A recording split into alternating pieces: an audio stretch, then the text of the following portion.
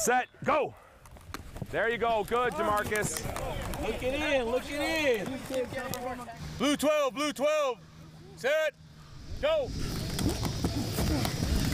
We're not there, Hunt. Set, go. Good. Who was that, Daryl? Good. Keep that head up, keep the head up. Here we go, Nigel. Here we go, set, go. As a football player, Stay low. Drive, go, go, go. 15-year-old Evanston Township High School sophomore Nigel Shelton has a lot on his plate. I punt, field goals, I run it back, Here we go, set, go. linebacker, That's it, good, Nigel, perfect. and I do a lot. I do it all.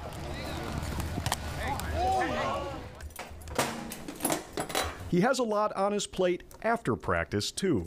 I try not to think about it. I just play the game of football. I just try not to think about my stomach and what's going on with it. But his mom, Shannique Shelton, says she's always thinking about her son's stomach, and not just what he's putting in it. When she went for her first ultrasound, the doctor abruptly left the room. He returned with the image and with serious concerns. He say, your child has gastroschisis. I said, gastroschisis? What is that? That's a condition where it's pretty rare, and you're born with your intestines outside of your stomach, so everything is kind of spilling out. Dr. Elaine Chu is part of Nigel's care team at La Rabida Children's Hospital. And I'm like, huh? A child can be born with their intestines on the outside of the body. Doctors don't know what causes gastroschisis, but it results from an opening in the abdominal wall. It requires the newborn's intestines to be placed in what's called a silo bag, a protective pouch for the organs that is hung above the body and slowly pushes the bowels back inside. Like gravity, to put the intestines back inside of his body naturally. Nigel was premature and weighed less than 5 pounds at birth. He would have to spend nearly 2 months in the newborn intensive care unit before doctors could perform surgery. I had friends and family bringing balloons and flowers and congratulating me on the new bundle of joy, but it just didn't feel like joy at the time because where was my bundle of joy? He was in a NICU fighting for his life. The surgery was successful, but in many ways, the challenges were only starting. It was some crazy pictures, so many cords wrapped around me and through me. Babies who experience gastroschisis often have trouble digesting and absorbing nutrients properly. He had a G-tube because, of course, he couldn't have a bottle. That can have a long-term impact on growth and brain development. Schooling was not easy for him. It was tough when I was that age as a kid. And he didn't talk until he was like 1 year old. So there's delayed development because of this? It was delayed development because of this, absolutely. As a child, he needed occupational therapy, developmental therapy, and speech therapy. Were there certain activities he wanted to do and couldn't do as a child because of this? Absolutely. It was a lot in the beginning because I was scared. I had anxiety that I didn't want him to rip open his stomach and forbid football.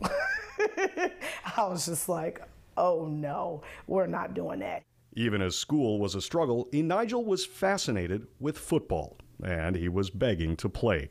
What did she tell you when you said, I want to do that?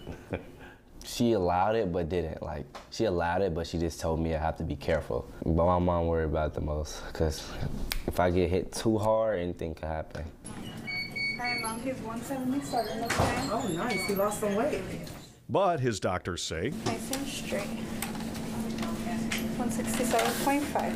football, and just about every other activity, is perfectly okay.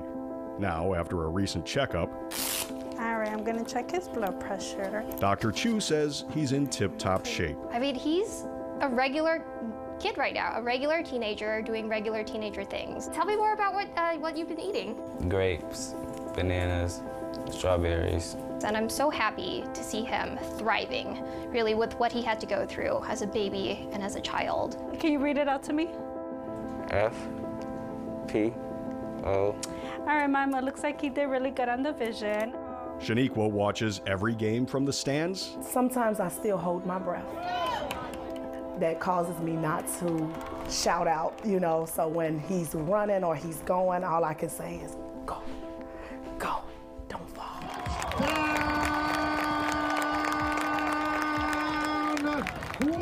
Wilkins!